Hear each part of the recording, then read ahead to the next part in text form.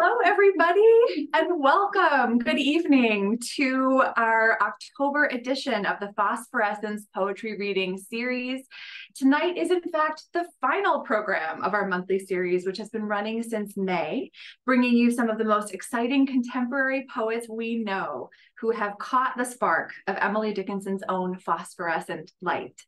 It has been a remarkable year of the series, and we want to thank all of the poets who have joined us here in this Dickinson parlor, as well as all of you who have followed this series and supported us from afar. Thank you for being with us, and thanks for being here tonight.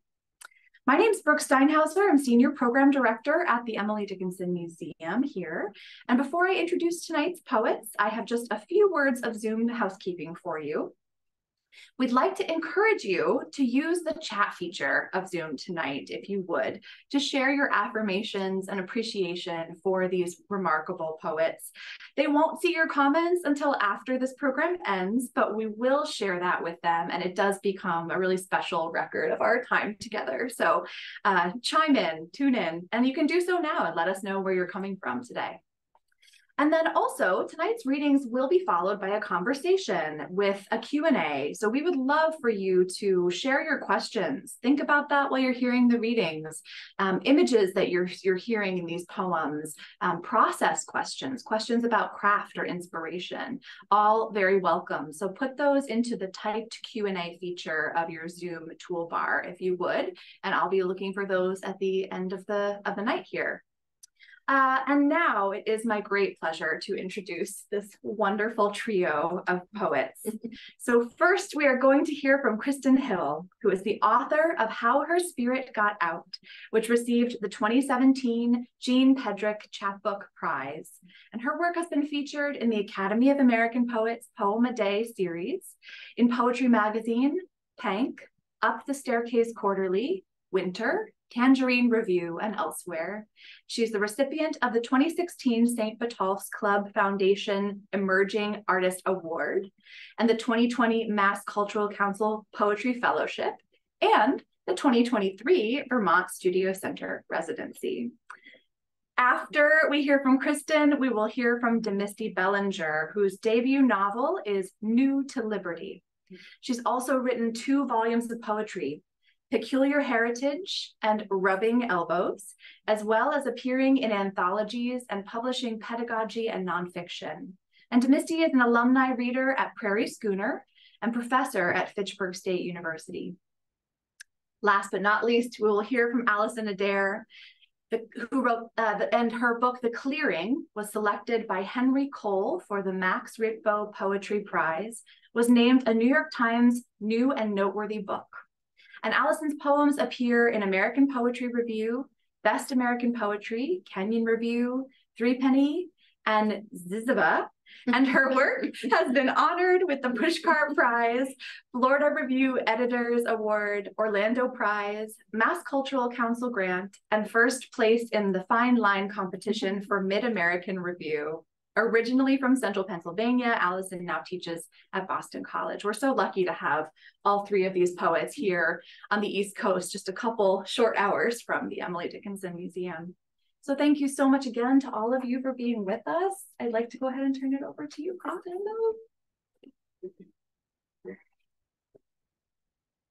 All right. All right. Something's telling me to start with this poem about childhood. I should say that I lived in the inner city, but nature was all around us. And this was just one experience with nature that left an impression on me. When I was a little girl, I snuck through my fence to a vacant lot close to my house to see sunflowers eating their way out of a frame of a burned out car someone scorched rather than tow. I wasn't supposed to be that far from the yard and risked my ass to see the miracle that grew through skeleton of rust to make a broken thing useful again. If the sunflowers could find their way, could flourish in the damp soil made from composted car seat and stretch for the light they needed, and if they persisted unbidden, then I wanted to make my mouth, my hands, my whole self of vehicles those sunflowers could make a home in.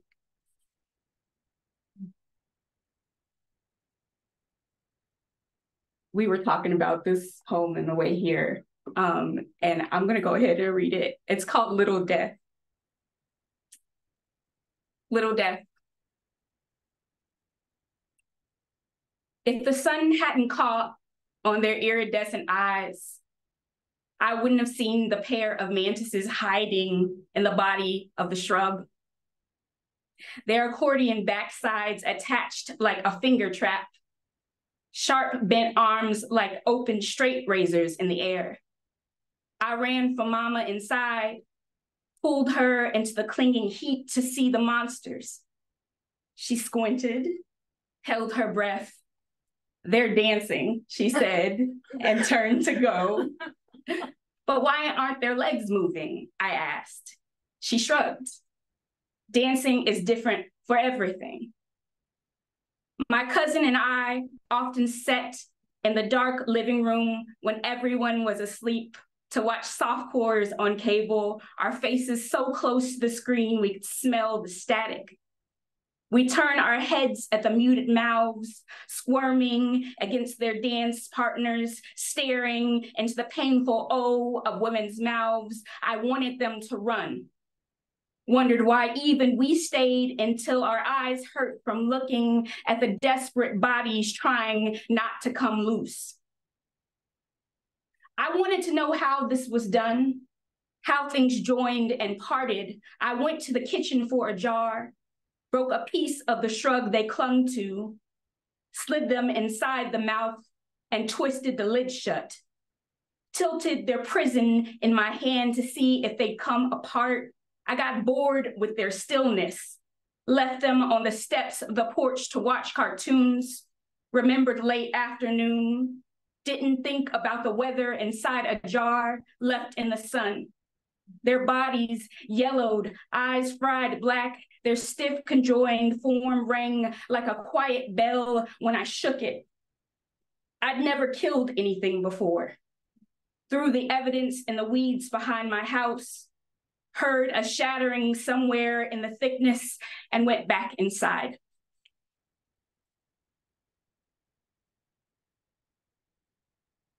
Wasps.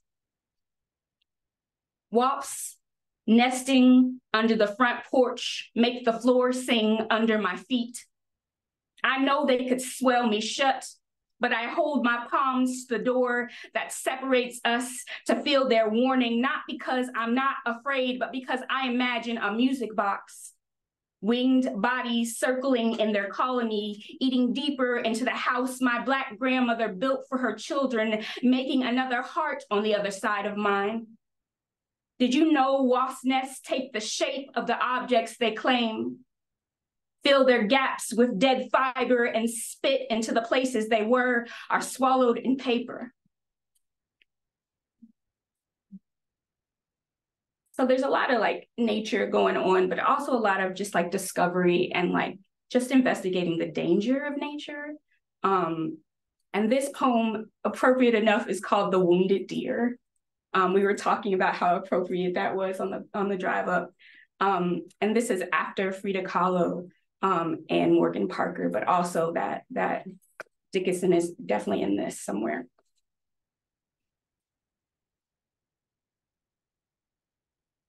Hunters stay fluent in damage.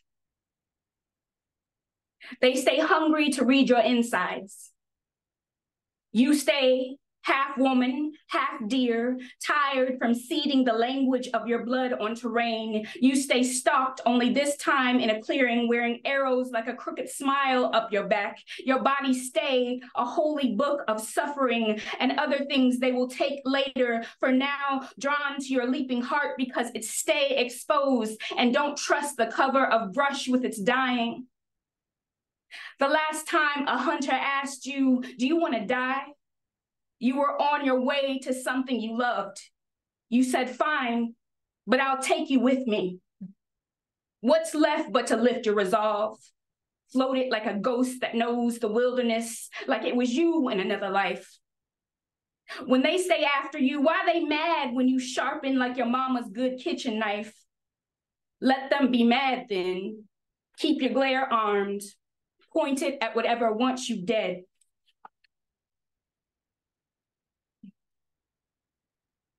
Two more. This is a poem about grief.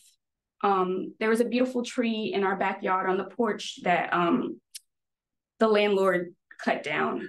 And it was a tree connected to, so I could see from my porch, and I'd love to welcome it, and I would talk to it often.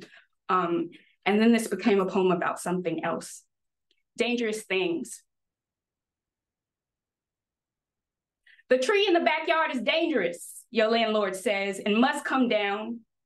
You watch from your balcony when they start to take the limbs away, nests knitted to the branches tangled together on the lawn. The workers point out all they knew was rot, its potential for damage. No one asks you, why would they? You don't know anything about trees, don't even know what kind it is by the leaves. A week ago, this tree surprised you with flowers, white flags that smelled like your mama every time you walked onto the back porch. You reached off the railing and clipped a piece, brought it into the house. The flowers wept in the cramped heat of your kitchen. You should leave some things alone. Today, the workers are gentle with the nests. They cradle them before they bag them. You leave your mama's house before it's done. The surviving birds louder than the chainsaws swooping and shitting on patio furniture. You come back to the abandoned sky and the red face of clean-cut stump. You think every violet gone belongs to you.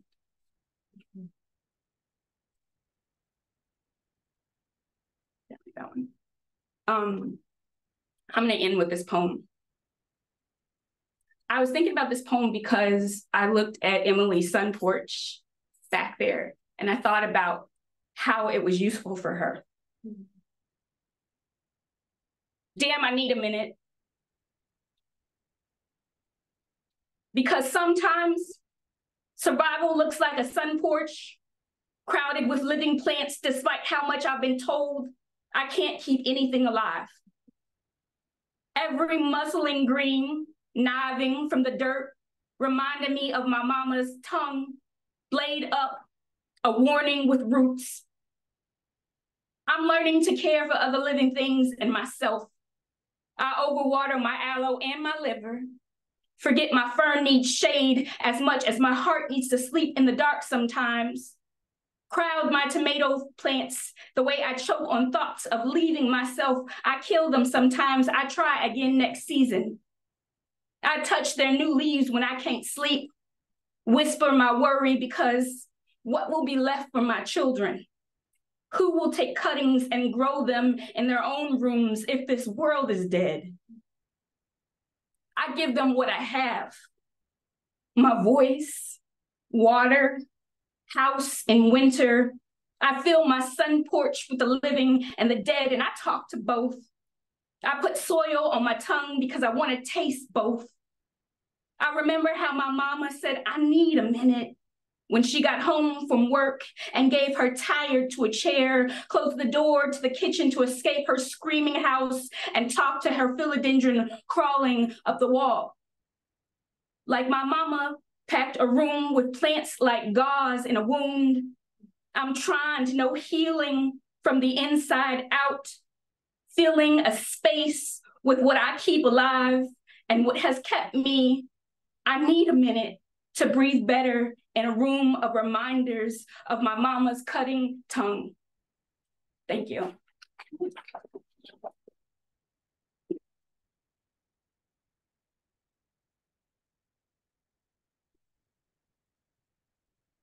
I should have went first because I don't want to follow that. I want to thank the Emily Dickinson Museum for inviting me, and I want to thank Allison for organizing our group. I am going to read some poems from my book, Peculiar Heritage. And just listening to Krysten, I think it might be a theme of nature today. So these first poems I'm going to read, a couple of them about the moon.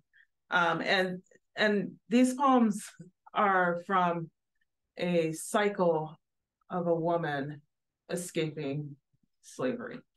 And they're all looking at different parts of the moon. So the first one is called First Quarter. The moon tonight, two sides of me. I stare at the white side and let my eyes blur in tears until it grows fatter than it is. The pale pools over between the stars. I close my eyes and see a full moon, round as forgiveness. I cringe at benevolence towards those I put, enough so to make me open my eyes. On the other side, there is an absence of whiteness. The shadowed half of the moon extends silently across the sky, offering a muted possibility of not even forgetting. I lift it up into the darkness and, unflinching, I go where I am welcome to entertain the freedom to hate.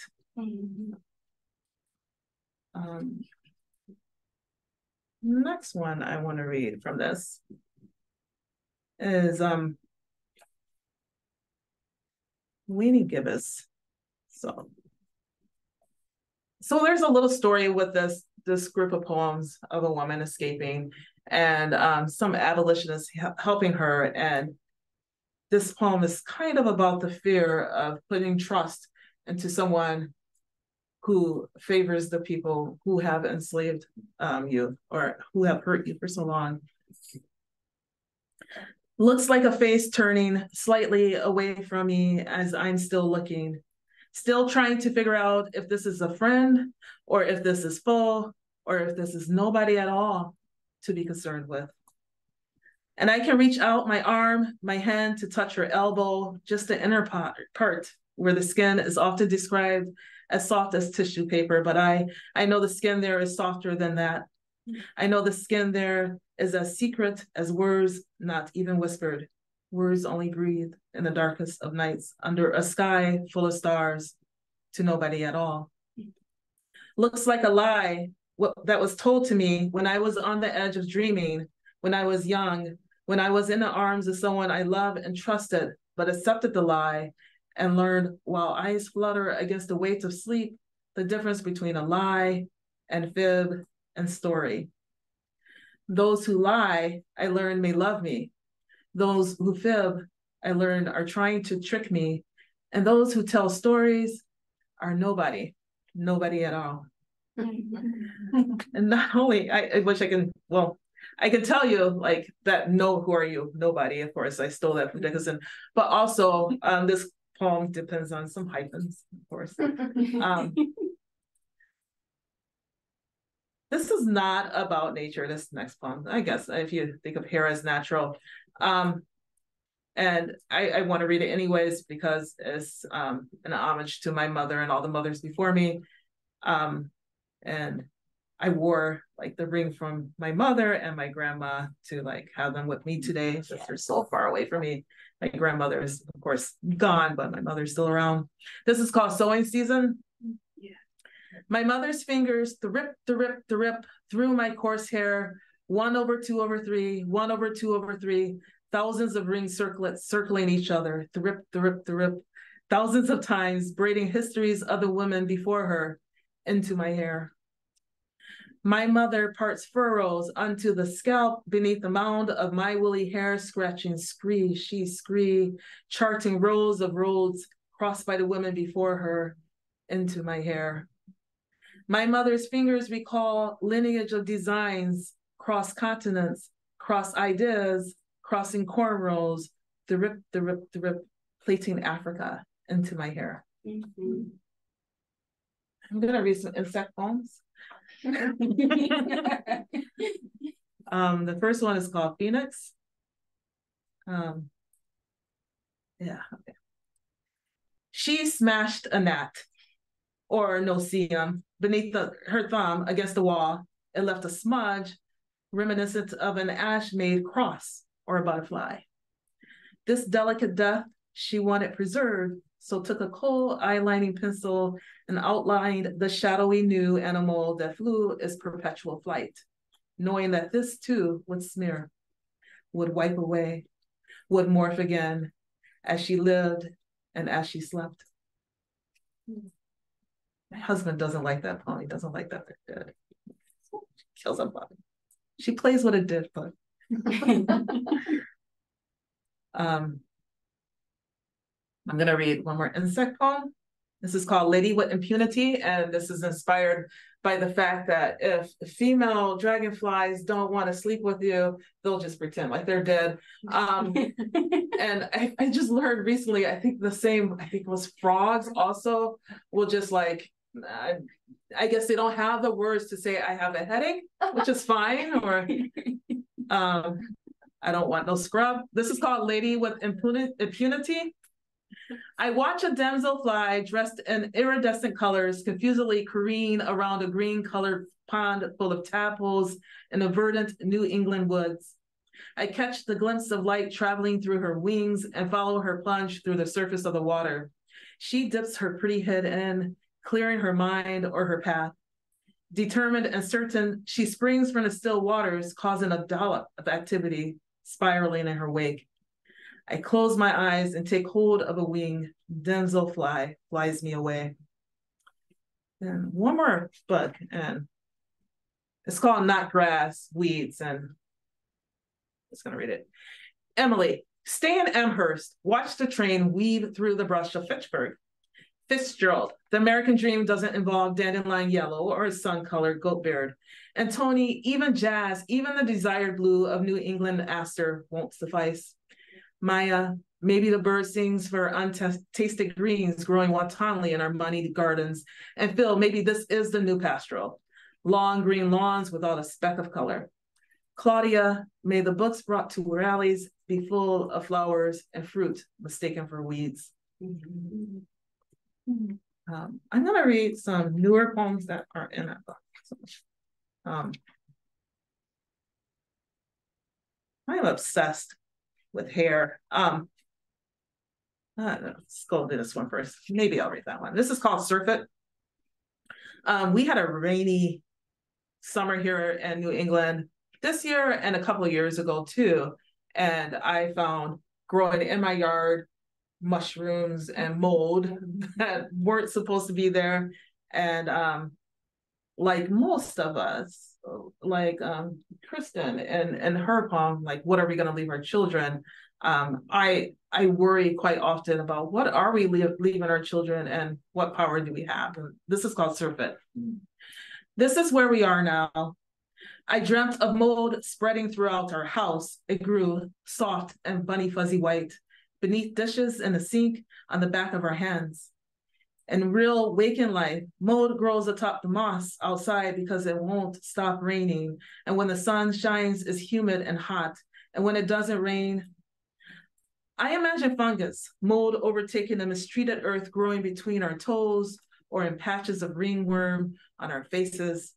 We know the biggest organism is a kind of mushroom expanding underground. This armillaria, this honey fungus, covers acres and is older than an otis tree or tortoise. This is where we are now, sweating in a deluge of hurricane rains, practicing the Sisyphean task of ridding ourselves of tenacious growth. How am I doing? All right. So I'm working on a cycle of poems that are based off a song by The Bad Plus called You Are. It's a song that sounds like it doesn't resolve. I'm gonna read one of the poems from that. That's about hair too. I am obsessed with hair. I'm gonna read it. I have let myself go. This is a sickness and I need hand holding. My hair has grown maybe an inch when I wasn't watching or washing it. I let it grow. My various curl patterns whirl into each other across different sections of my head. My hair, not quite an afro, collects more than cascades, goes upward on the sides I sleep on, forming a three-sided box of coils. It is winter leaves, tenaciously holding onto oak trees, browning and twisting in on themselves, hugging closely. You take me, you place me on the floor between your thighs, you work a wide tooth comb over my head. You are a hairdresser, you are a healer, you are a mountain mover, you are godlike, you parting my hair, placating me, you are here for me. Another, okay, one, I've only, okay, all right, I'm gonna read a sonnet and then one more. Okay, this is also from my collection, You Are, and this is not published, but who cares? In this dream, you are an artist who works with colorful inks and liquid solutions in large, flat vats. I watch you drop splashes of magentas, yellows, and blues in the liquid. I watch the ink blossom into spreading flowers, blooming until there is no space to grow. In this dream, you are a dancer who prefers your feet bare and minimal design in your costumes, who prefers wearing black and dancing against light backdrops. The music you choose is almost atonal, genre splitting and elusive. Your hair is loose. In this dream, you're not in it. I'm not sure where I am. I'm outside of it. It is not quite a dream. And one more poem. Brought way more than I can actually read. This is called, it's a poem after a painting by Jurian Van Streek. It's called Still Life with Lemons, Peaches, and the painting is it's an old Dutch master, and it's of this still life with lemons, but also this very Black person wearing blue and just beautiful person. And I thought, looking at it, this person looked loved, although there probably were an enslaved person. But anyways, just a beautiful painting. Still Life with Lemons. Lemons and peaches and blue and white granite ware, sage green grapes and leaves waning through the season, walnuts, wine and gold inlay, silver tray, blue enveloping you, softer than indigo, your lips full as Concord grapes, plump as ripe fruit, eyes watchful, gold everywhere. You're from gold, your skin and your hair, you, Ebon Peach, you're still here. Thank you.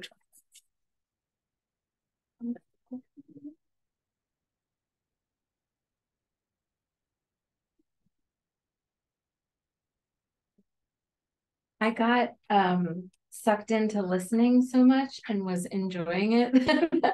I forgot I was reading too, but thank you to the Emily Dickinson House. I think we agreed earlier, this is a little overwhelming actually to be reading here, and it's kind of amazing, you know, to be reading in her space. And thank you to DeMisty and Krysten. It's an honor to be reading with both of you.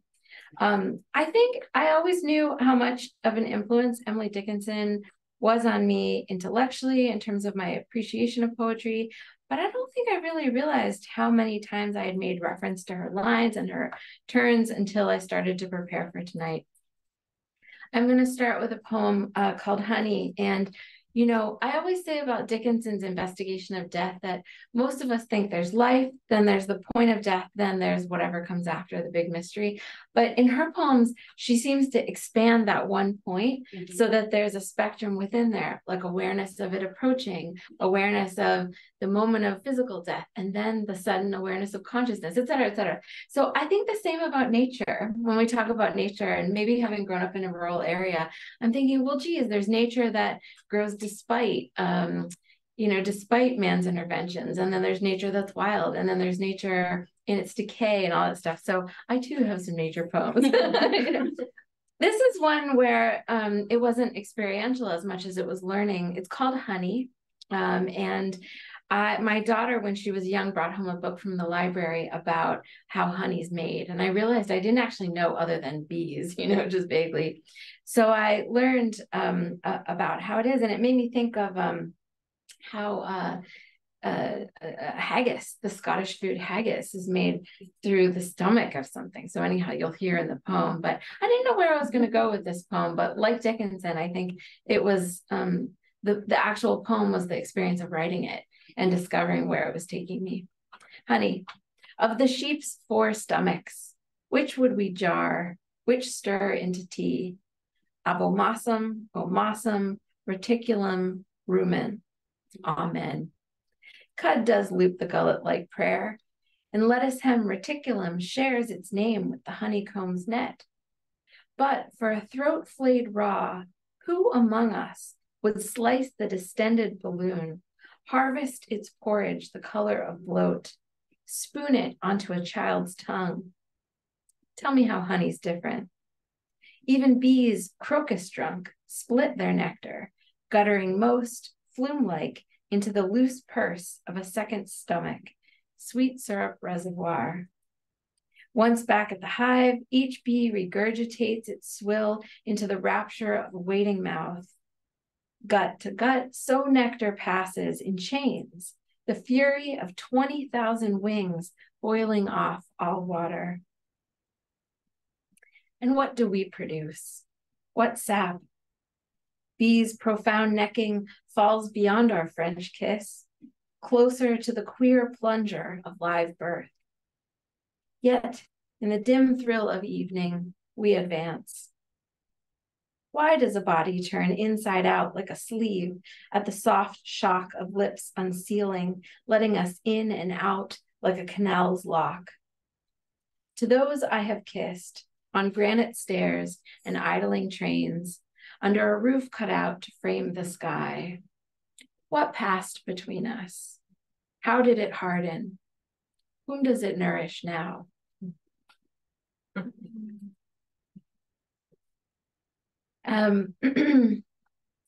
have a poem called What We Should Really Be Afraid of. And I thought I was sassy when I started writing this because someone at work was complaining. This was the winter of 2015, when in New England we had a philosophical level of snow, and everyone was talking about it, kind of the equivalent of water cooler talk. And I heard people talking about how scary it was and how dangerous it was. All that was true, but I thought, is that really the thing we should most fear? So I started writing this poem, What We Should Really Be Afraid of, and kind of making fun of snow, but then I got backed into a corner. What should we really fear? So the poem had to go somewhere. What we should really be afraid of. 1, not snow. Not a single flake, and not all of them at once. Not their nest, their melting puzzle, their instinct to insulate against heat. Not the storm, even hard, not when wind discovers rain, let its cool mouth linger on the spine of a high mountain. Not the mountain. Not the smooth mud that reassures its slope. It's not your fault. Not the thin white trees leaning into weather. They know what's coming.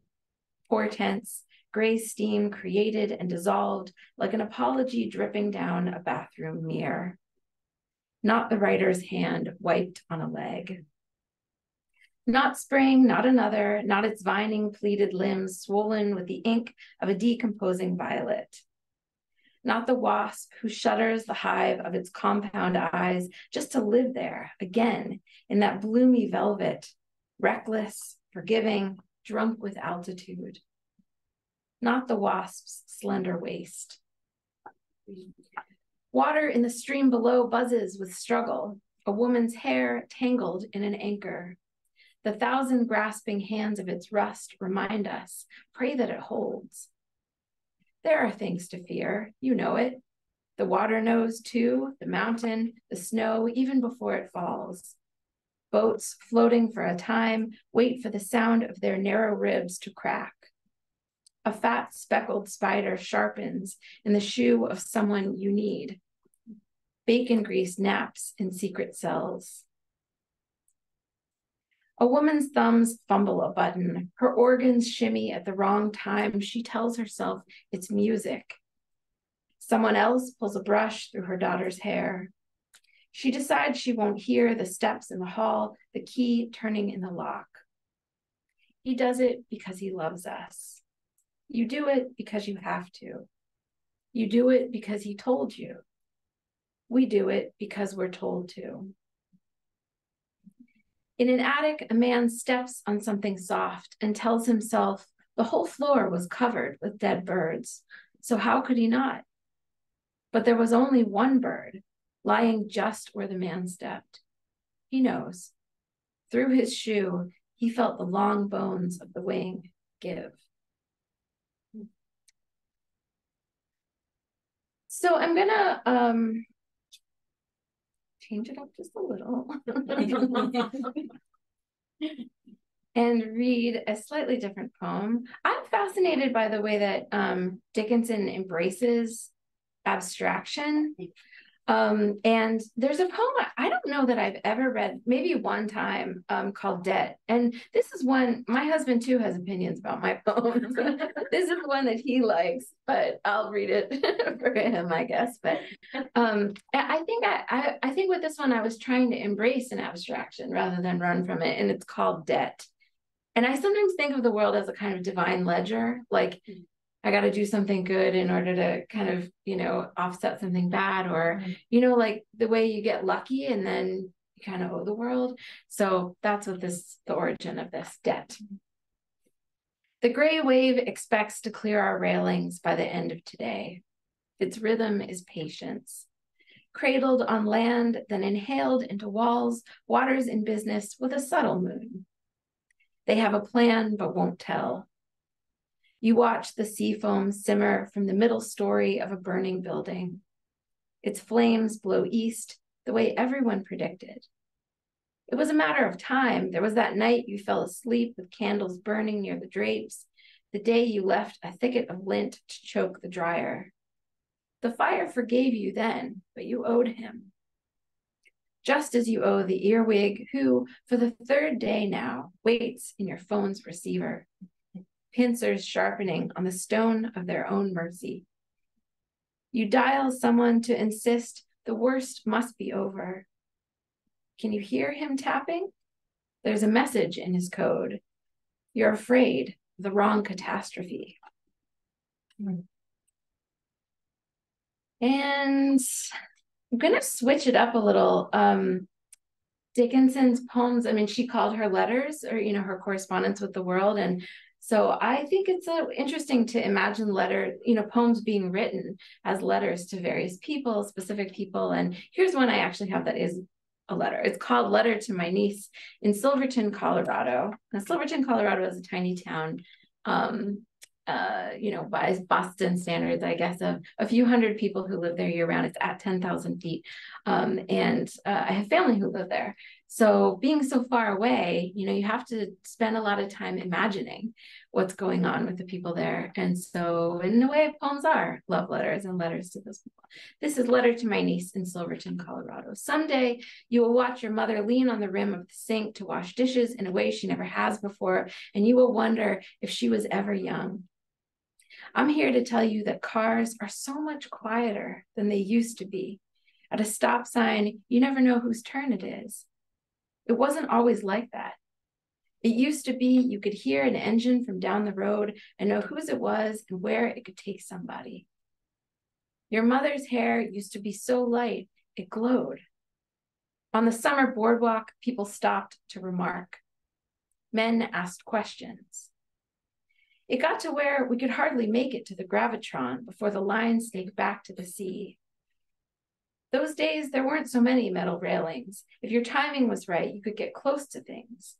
To the ride itself, pistons gasping so loud, you could almost see the thrust of greased air. To gears joining and unjoining themselves inside a dense black band. To your sister's impatient hand, chiming pink shells on a bracelet, new from someone we didn't know.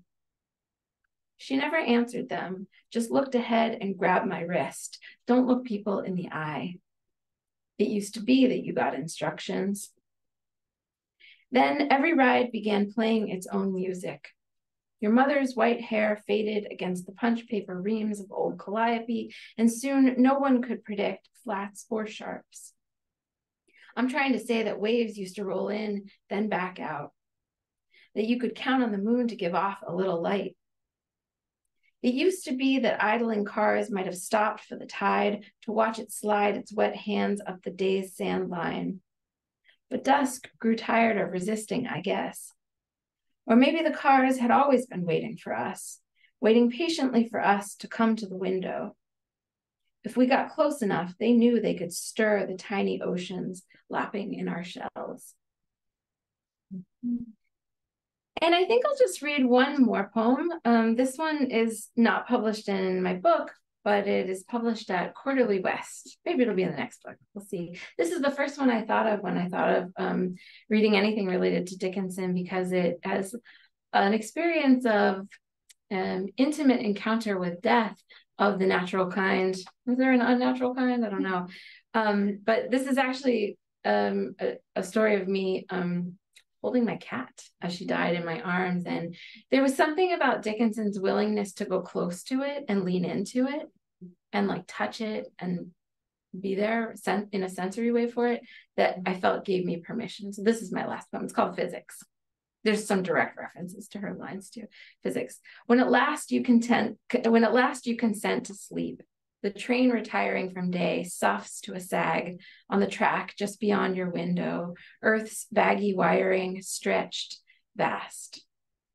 Days ago, the last gasp of an animal you held rasped your skin, the breath of unmaking, its whisper stale, a soda can left in the sun, then cracked.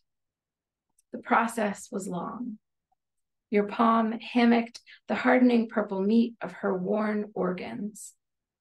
Flocking oak boats knocked, crowding each canal. Heavy death's heft, heavier the air rushing in to fill its wake.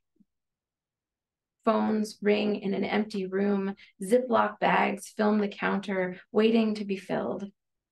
A man shuttles objects from building to van. If given time, even fingernails curl into the impractical spiral of the cosmos. Miracles fall from the sky like cinders, but tonight you want no testimony. Let the fan drone in low Doppler. Let the nightjar click its roulette. Thank you.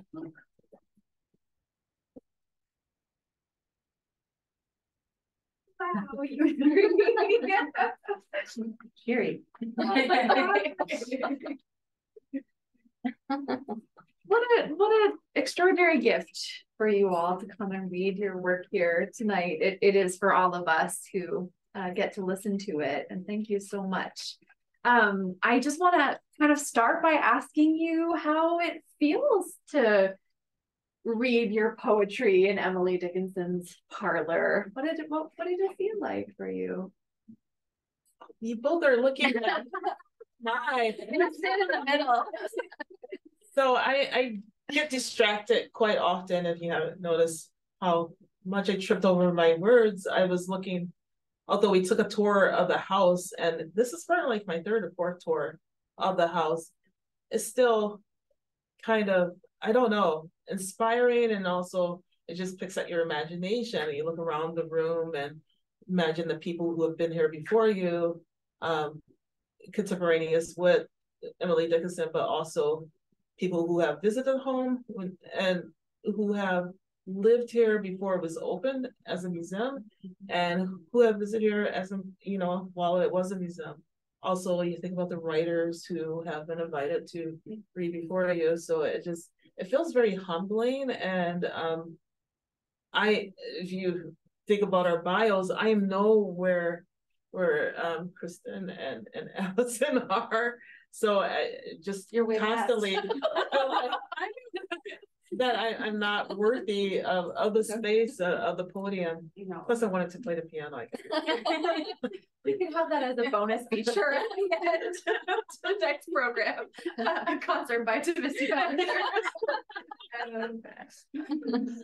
How did it feel for you, Krysten or Allison? This is my first time at the museum. And the way I imagined it is completely different. I think that places collect energy. And there is an undeniable feeling for me of joy. There's like a lightness here that I didn't expect. even with everything that went on in the house, there, especially in this room, there's a lightness. Like there's this feeling of like good energy. And there's all these details that spark imagination, and you imagine the life and the lives that were here before. And that's why I love what museums can do. And that's what I love about old houses as well, is that you just imagine the life before. You know, it's interesting, isn't it, how like, I mean, I never made this connection until now, but I'll often talk, you know, think myself and talk to my students about like how a poem has to leave room for the reader to do some co-authoring. But if you think about it, you go to a house museum and the furniture's set up and you have to complete it with your imagination, you know, so it is interactive in that way. And I know upstairs we were all taken by the exhibit that shows the sliding, the little slide choices to show different versions of Dickinson's poems. And I was thinking how recently I was talking to another writer about how even with published poems and poems published in books, sometimes at readings we'll just like go off and riff and like make edits and I did that today. Yeah, did you? And I love this idea that like her poems are alive because we don't have corrected versions, and you know, it just feels like nothing's finished. This isn't an ossified place. This is a very alive place, which is awesome. I think that's very much in keeping with the museum's philosophy, right? That we're kind of constantly making Dickinson's relevance, right? Because every new generation of reader, every new generation of poets reads her differently, reads her anew, makes something new of it, takes something new away. So when you all proposed together, you to get married now. When you all proposed to be part of the series, you three, you wrote this really lovely thing talking about sort of you know, the last few years impacted by the pandemic and the chance to kind of come out of that and consider your own relationship to Emily Dickinson. And you asked a couple of questions. You said, are we building on her work? Are we overturning her work? Are we in conversation with her work? Are we working independently of her? So I want to kind of turn those questions back to you as you're here in this space. And you know, you all brought really wonderful elements of Dickinson into your readings tonight. How does she kind of show up for you in your poetry? I think there's I think it's a mixture of building and in conversation with those of us in English studies always talk about being, and well, in humanities in general, talking about being in conversation with those who have written before us and who are writing alongside us. So that element is there. But I also think building on it, I truly believe that poetry is what it is today. Maybe, you know, someone would have came after Dickinson and Whitman, but I think Dickinson and Whitman really opened up what we can do with poetry, moved away, and there's nothing wrong with form. I read a sonnet today, but to move away from form and explore, to discover things within just the language itself, instead of being limited is probably not the right word, constricted by that form.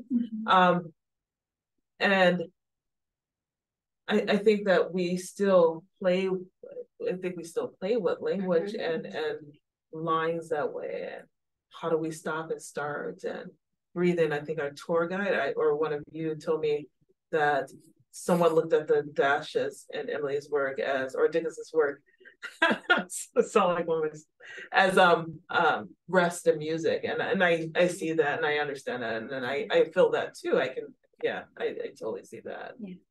Sometimes it take rest. So building upon, but also in conversation with.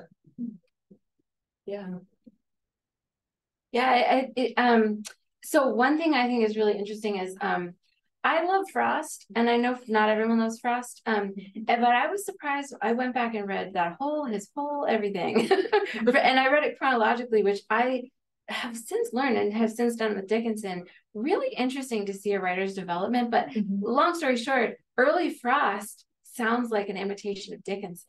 So, and then I also mentioned, I know to Krysten on the way here, that I had heard, and I don't know, I wasn't able to verify how likely it is that Dickinson would definitely have had access to this idea, but I heard that Poe, Dickinson's somewhat contemporary, had said the most poetical subject is the death of a beautiful woman.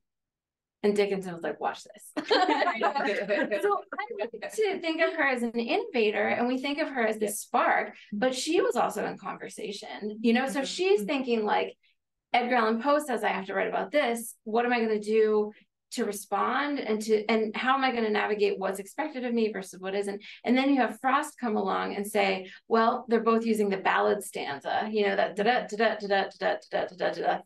storytelling thing, that old Scottish form.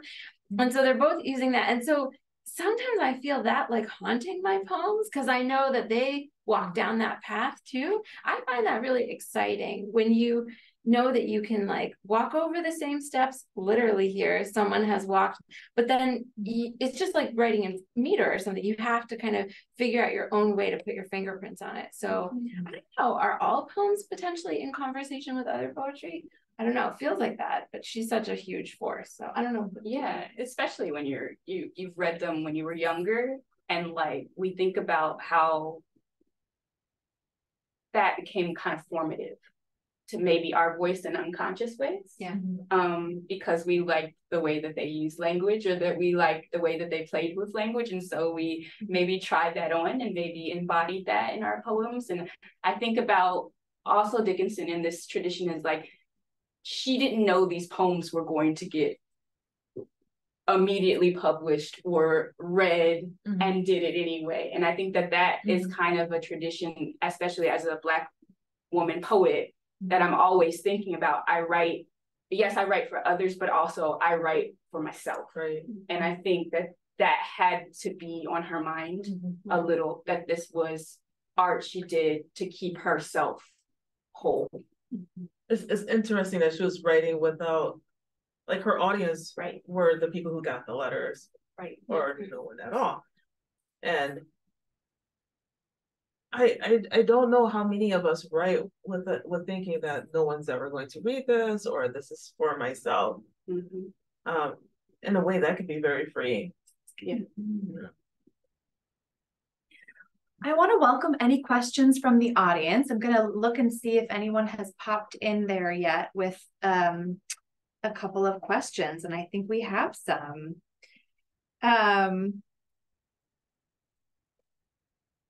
Let's see. So I like this question. Thank you, Diana. If you three poets know one another well, and she's suspecting that you do, what have you learned about art from one another? And what do you resonate with from each other and Dickinson's work? And it could just be something you heard tonight, you know. I'll go first for this one. I've admired Krysten and DeMisty for a long time. I think one thing that hasn't really come up that much is DeMisty weaves back in and out between prose and poetry. And I think being able to draw from different sources, like that kind of hybrid and collage effect, is something that I want to rely on more. I want to do more. And I also love that I know some of your work is intensely researched. So there's a way in which it's not just in conversation with other, and I don't mean this reductively, but other sort of aesthetic traditions, but also with alternative, like history writing. You know, I think that's really incredible and amazing. And Krysten, I think, I don't know, what is there to say about Krysten's poems that are so beautiful? They speak for themselves, you know. But I think every time I hear Krysten read, I feel like I'm hearing the poems lived out loud. And I always think you must be so exhausted after you read them, because I feel like I'm, you know, that you do so much in a poem to kind of recreate an experience for the reader so that they're feeling something in the present moment. And I feel like every time I read on the page or hear read Krysten's work, I feel like I'm there living that in the moment. These are not artifacts of a previous time. These are things happening right now. So thank you guys. Thank you. Thank you. So I knew Allison, and I have read her work before. Excellent poems, and there's still some lines from that last poem. Yeah. Just like resonated in my head. Oh my gosh. Yeah. I did not know Krysten. prior to Allison bringing us together. And I'm glad that she has, because her work is very powerful. It's very strong and just lovely. And I don't know how, I'm guessing that Krysten is a lot younger than me. I have no idea, but there are some, I don't know where she grew up. I grew up in Milwaukee. I had 3 empty lots in our backyard. Yeah. We'll play kickball, we'll play hide and go seek and other games, and we'll eat wild grapes. So I just felt like I felt my childhood there, because there's a lot of similarities growing up there. So yeah, and I understand what you're saying, that it is in the moment. You just feel like, yeah, they're so present, they're so urgent. So I appreciate that. And what I appreciate, not only from your work, but both of your, I hate to say energies all the time, but it's true. Like, especially as women poets, we need connectors like Allison. We need realness like DeMisty, right? We need these voices. We need people who are able to like bring people together and have conversations, not only about poetry, but the work that goes into making that happen with our impossible lives. And I think I look forward to getting to know you, because I've had so much fun with you today in this limited space as we were touring the museum and thinking things over. Yeah. Allison was kind of a force. So at the Boston, she makes us. That wasn't in the questions. Write poetry on the spot. Like, I've done that with you 3 times. That's right, yeah. And I was thinking, there's no way I'm gonna be able to write. And you always do. And I always do. So like on demand, poetry on demand, and it's she brings people together. So yeah, it's a good thing. Undeniable. Yeah. I thought it was exciting that we're all 3 women poets in Massachusetts, you know, and when you cut it down, like, we're all like a woman sitting at the desk at night looking at the page, a person sitting at the the desk looking at the page and being like, what now? What discovery is there to be made? And I think that's really a neat way to connect to Dickinson too. Yeah, I think when we thought about how to end this series, bringing you 3 here felt right for that reason exactly. We're local. You're right. All right, so this question comes from Susan. What are your perspectives and experiences of choosing to write amidst great loneliness and day-to-day chaos or duties? She's struck that in touring Emily Dickinson's house, how many people lived here, and the space and the closeness and the noise levels of that, perhaps, the daily duties that Emily Dickinson was required to perform. So she's saying she senses loneliness in Dickinson's work, and I guess she's wondering how she could feel that way in this bustling house. So she wants to hear you talk more about writing amidst loneliness and daily life. You guys feel lonely? I'm not sure if I would say, like, there are some poems that feel lonely with Emily Dickinson, and there are some poems, I remember being a kid being told that there's a difference between lonely and alone, and there are some poems that just feel more alone, or insert, for lack of a better word. I don't know if she was necessarily lonely. It seems like she had, from what I know of her life, she had a very loving family, and they were very present. But given that we are, I'm a mother, you're a mother. I'm not a mother. You're not a mother either. But we all have lives outside of writing, and it is, writing a lot of times is by yourself. You are the one that is doing the work, but eventually other people come in, your editors, fiction is your agent, or other people will come into the work. And it's challenging. When I first had kids, I have twins. When they first came along, it was really hard trying to figure out how to write again, really, because you have these people like little vampires. It's time for them to feed. You have to drop everything and feed them football at home. But it happened. You find that space, you carve it out because you want to do the thing, you want to write. And I'm talking too much, but I kind of think that writing gets us away from loneliness in some ways. It's like, I don't know, I think it kind of makes us more part of the world in lots of ways. Totally connect with that idea. Like sometimes poetry and art is the thing that brings me back from the brink of that deep loneliness. Although I am not afraid to be alone. Sometimes I prefer it.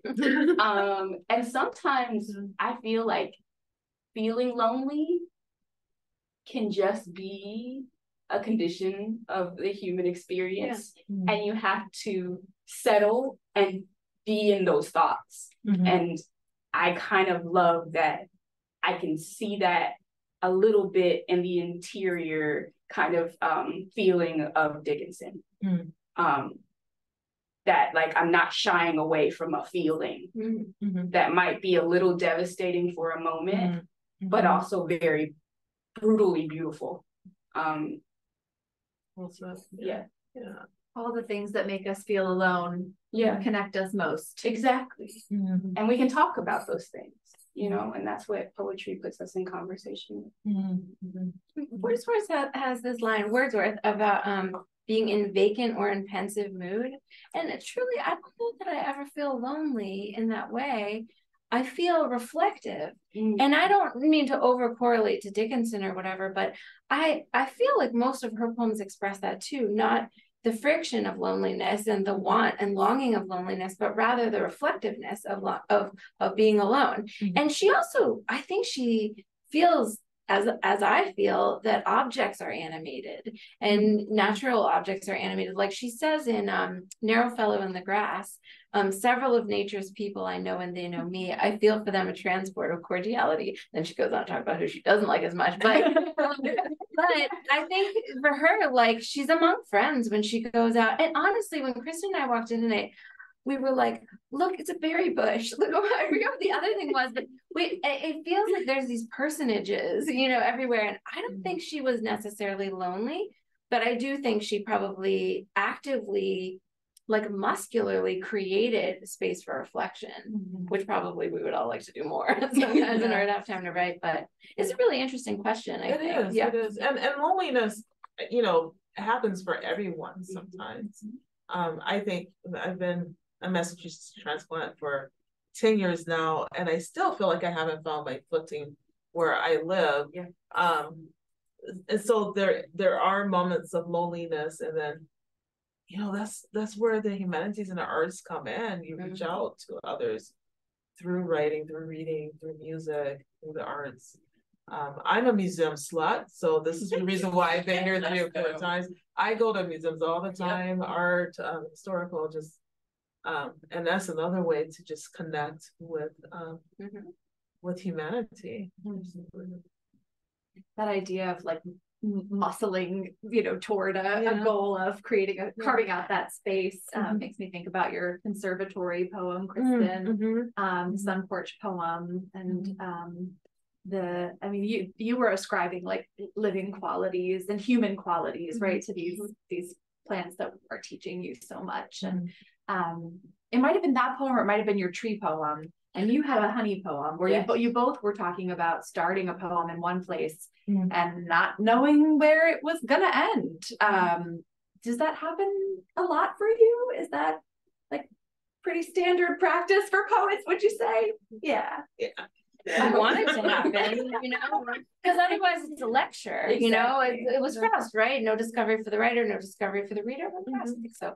And so, yeah, if you're not going somewhere new, and that's why I love Dickinson's dashes. I feel like at a certain point she gets an idea out and then she dashes like, okay, I got that idea. Let me move on to the next thing. There's this sort of like scurrying toward the next discovery. But yeah, if there's not discovery and instability, then there is preaching, you know, and that's not the kind of relationship I personally want to have with any possible reader, which, by the way, we're talking about Dickinson being lonely. I think Dickinson had a really hyper awareness of a deep companion she had, which was her consciousness. And I think she was always in conversation with that consciousness and considering it. It was like her little shadow, you know, or like a little friend. And I think that has to do with sort of how you write poems too, that you're always kind of talking to yourself about it. I don't know. Yeah. I like the idea of dashing being physical. Like you made it a verb there with her dashing. Yeah. Just like rushing to the next discovery or something, you know? I think so Montaigne, is it the essay? The father of the essay says, well, the word essay is like French word to try, right? And the idea of essay is try to figure out through writing. And I think that can go to a lot of different types of writing beyond the essay, because we are trying to discover, I think we are trying to figure something out when we write a poem. When we have a problem or something like that, I often go to poetry or fiction. It's very rarely that I would go to creative nonfiction, because I feel that's where I lack the most, writing essays, except for like when something really, I don't know. So someone was elected president a while ago, and I didn't know how to meet that with poetry, and I couldn't write poems for a while, and I went to essays, like, okay, try to figure it out through just writing about it without art, and it didn't really turn out without art, but it made me write essays. But I think I do a lot of my figuring out through writing. Yeah, starting with a question, or that it's like that annoying first line that just won't leave you alone, but you have no idea where that first line is going to go, and maybe that comes hours later, maybe days later, when you find that first line somewhere. Yeah, that's what I love. Just that annoying first line that you have no idea where it comes, that flash, and then we'll see where this goes. Or maybe we won't for a while. Maybe we will come back to it when we're ready.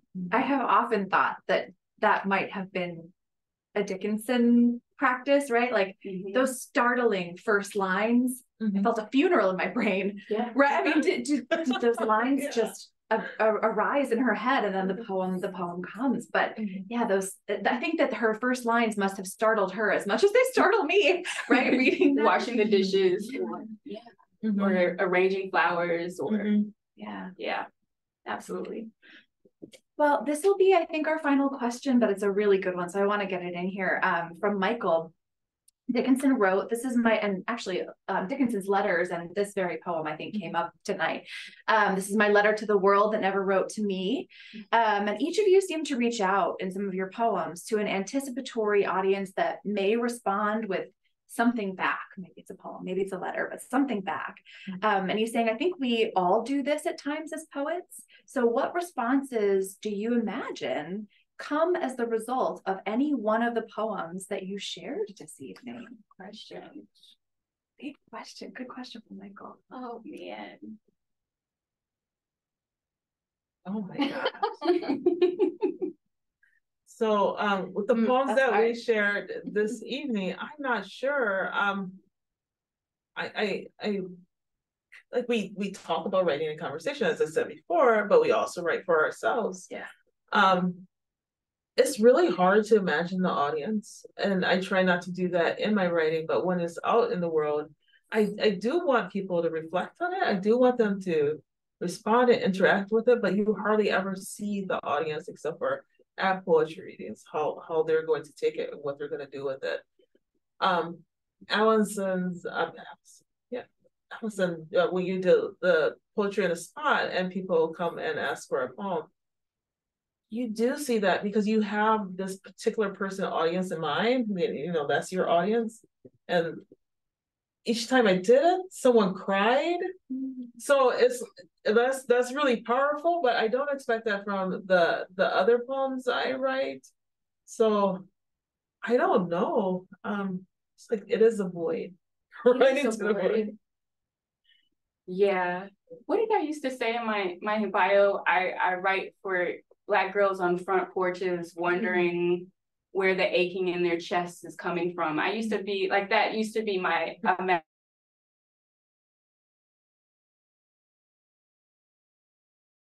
or the child that survived something. And so maybe sometimes I imagine writing to that little girl of me that needed to hear something or work something out. Yeah, that's a hard question. It is a really hard question because audiences are so different and various. And what DeMisty's talking about, the poems on the spot, I was there the other day when she wrote a poem, and she was already moved on to the next one, and a person came and edged into the tent and said, you know, touched her arm and said, I want you to know, I think touched her arm, and said, I want you to know your poem made me cry. And I think when the feeling that, and we both just took a moment,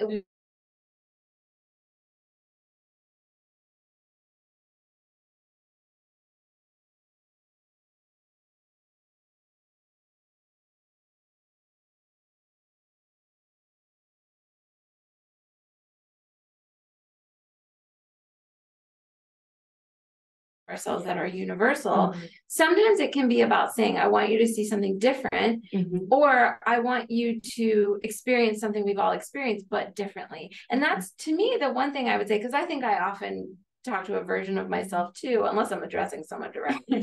Sometimes happens, but I think the one thing I definitely would want to say, I would hope anyone would get from my poems and all of these poems we've heard tonight, is that close attention to the environment, to other people, and to other experiences is an act of care. Yes. It's like a verb to listen, you know, and to metabolize another person's experience and to kind of connect your own. And I think that's a really important act of care that, if not carefully safeguarded, I think it's something, to put it in positive terms, I think it's something that is a strength of us, you know, sort of socially, and we need to safeguard.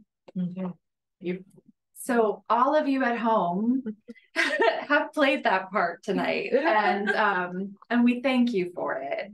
And we thank you, you incredible, beautiful, wonderful poets. Thank you so much for being with us. What a way to conclude our 2023 Phosphorescence series. Thank you so much, Krysten Hill, DeMisty Bellinger, Allison, Adair. We hope that you all will go online, learn more about these poets, find their books and buy them, follow their careers. These are just folks to watch, I think. And we hope that while you're online, if you would like, you can check out the videos of the rest of this series. If you are just finding us tonight, or if you missed any of our programs since May, all of those recordings are available online, as will be this one. And for those of you who are poets, because I bet there are some of you who are, we want you to know that the Emily Dickinson Museum will put out our call for proposals for the 2024, how can that be, Phosphorescence series in the next couple of months. So if you're not already on our twice monthly email list, we encourage you to do that. You can head to our website at emilydickinsonmuseum.org to join that mailing list, or to make a donation in support of free programs like this one. We just couldn't do it without you. We want to thank all of you who may have already donated in support of this event. We just want to thank you all for being with us, and we hope you have a wonderful evening. Thank you, and a round of applause for the Dickinson House. Thank you for behind the scenes work too. That's right. Thank you for the cameraman. Good night, everybody. Good night.